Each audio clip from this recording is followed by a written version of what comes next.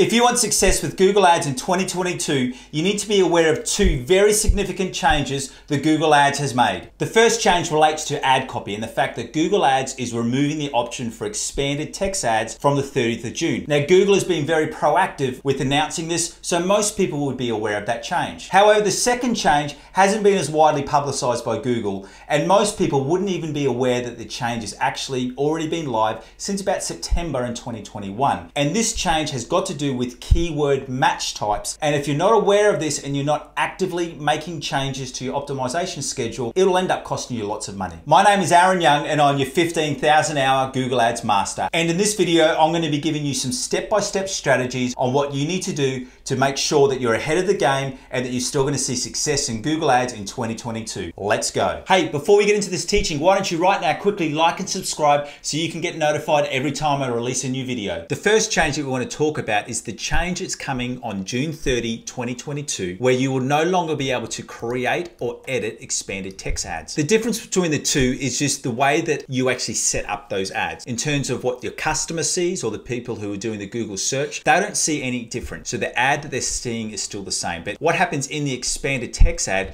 you've only got the option to add 3 headlines, 2 paths, and then 2 descriptions. But in the responsive search ad, as we said, it still appears the same way to the customers who are searching for your ads. But what the actual difference is that rather than you just only being allowed to nominate 3 headlines and 2 descriptions, you're actually able to nominate up to 15 headlines and up to 4 descriptions, with Google still displaying the top 3 and the top 2, which they feel will be the best for that particular searcher. Having Google split test your ads, that sounds amazing. It sounds like it's too good to be true, but unfortunately it is. And the reason for that is because for most small and medium businesses is they're not actually spending enough money for Google to be able to finish the split testing. So if you actually go into this asset status, what you can actually see here is that responsive search ads usually need around 5,000 impressions over 30 days for the display rating to appear in the performance column. So what that is actually saying is, so that Google can actually completely finish its split testing,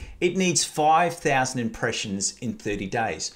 So if you're not reaching that mark, which to be honest, most advertisers aren't, your ads are going to be going in a continuous learning loop and not actually having enough data for Google and its bots to be able to make the correct decisions. So how do we resolve this problem? And it is a real problem. Let me show you. In this real campaign, over a 30-day period, you can actually see here, we had 2 responsive search ads running and also an expanded text ad running. And if you look down at this cost per conversion column, you can actually see that the 2 responsive search ads were performing at 152 and 65 cost per conversion, whereas the expanded text ad with the least amount of AI and least amount of Google split testing was actually outperforming the 2 responsive search ads. But what the problem is even now, even though we're not at June 30 at the time of this recording, is that Google Ads is prioritizing responsive search ads. So you need to be able to use this in your Google Ads campaign. So the solution is, and the way that you can get around this, is that rather than just having 1 responsive search ad in your ad campaign, what I'd recommend is, while we can still have expanded text ads,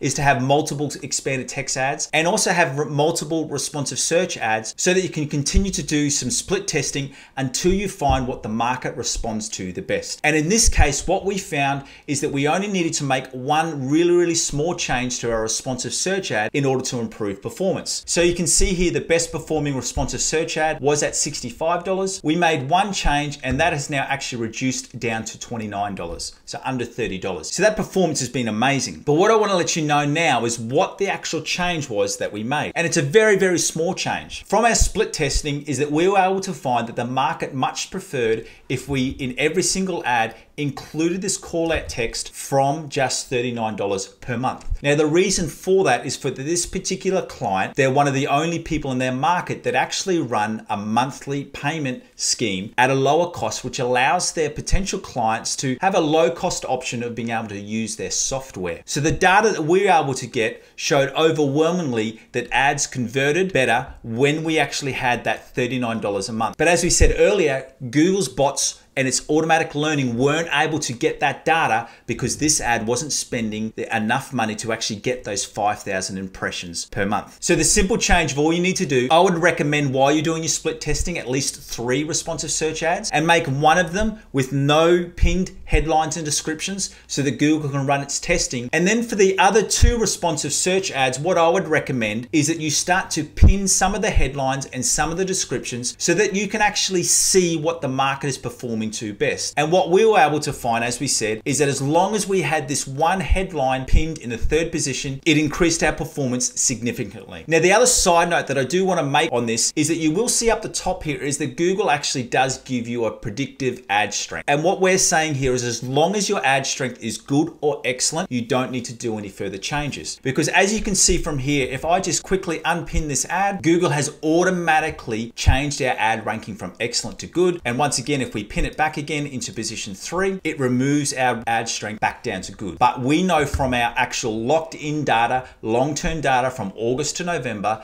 we know that even though that this ad strength is good and this one is excellent, that's the one without any pinned in ads, we know that we're getting a much better performance with that pinned ad in the 3rd position.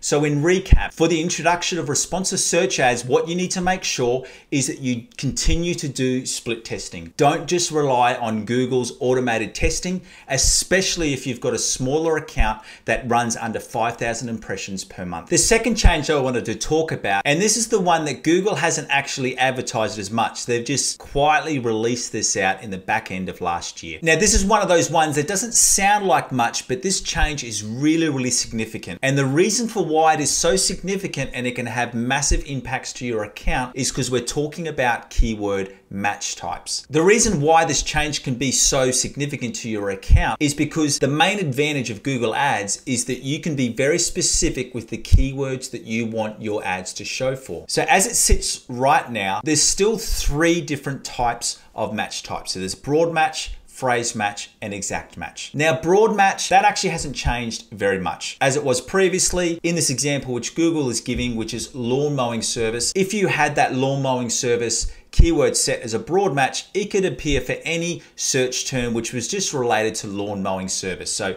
as it's got here as the example, it could include lawn alteration prices. Where it changes and where you need to be very aware is when it comes down to your phrase match and your exact match. Historically, when you'd have a phrase match keyword like lawn mowing service, your ads would only appear when people had used those 3 words, lawn mowing service, in that search query. So they could have lawn mowing service near me, service, lawn mowing, mowing lawn service, whichever way, but it had to have those 3 keywords in it. It could have extra keywords, but lawn mowing service had to appear in the search term. What it's actually changed to is that it now has to include the meaning of your keyword.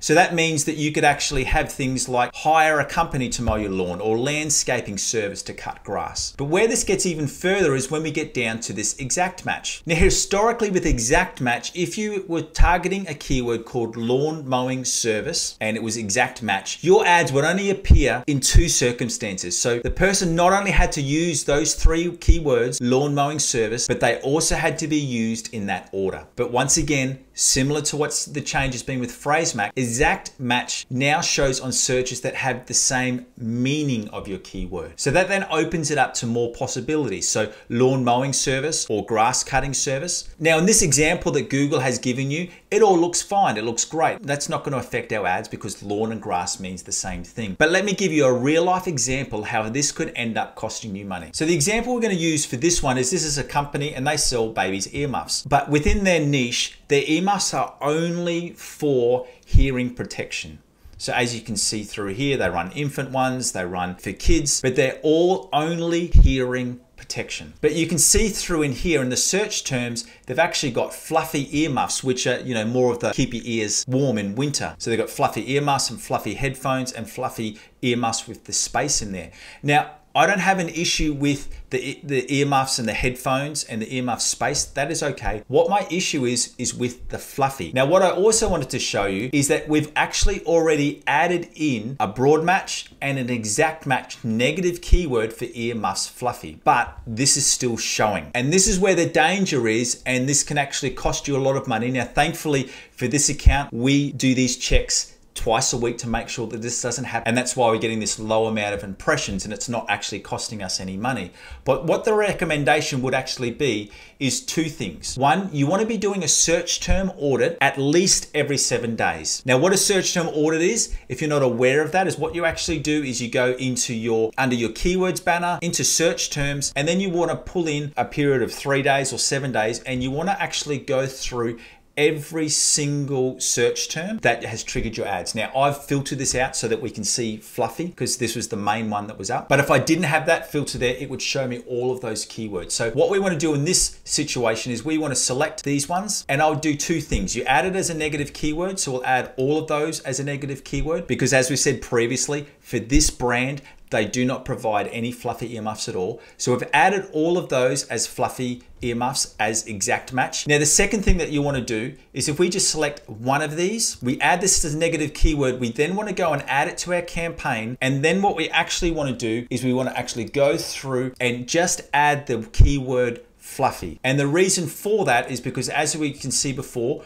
remembering adding in these broad match keywords wasn't getting rid of it. So what we're saying to Google is if there's someone searches any type of search and it includes the word fluffy, we don't want our ads to appear. So as we said, it's a very small change, but it's a very significant change. And you need to make sure that in 2022, you're doing weekly search term audits so that you can filter out those search terms which Google is saying have the same meaning. So as a quick recap, what we learned today, so that even with Google Ads bringing in its responsive search ads, you still need to do regular split testing so that you know which headlines and descriptions are getting the highest click-through ratio and, more importantly, the highest number of conversions. And secondly, we went through how Google Ads has actually changed the keyword match types to include their meaning or their definition of those keywords. So what you need to do is make sure you're doing those regular search term audits at least once every week. Before you go, I want to give you a free gift, which is my Google Ads optimization checklist. Now, this is a checklist that I've been developing over 12 years and I use it every single day because what it does, it actually gives you a strategy and it lets you know what you need to optimize every 72 hours, every week, every month, and every 3 months in Google Ads to make sure that you've got continued success. So if you follow the link below in the description, you can get my free gift. I look forward to seeing you on our next video.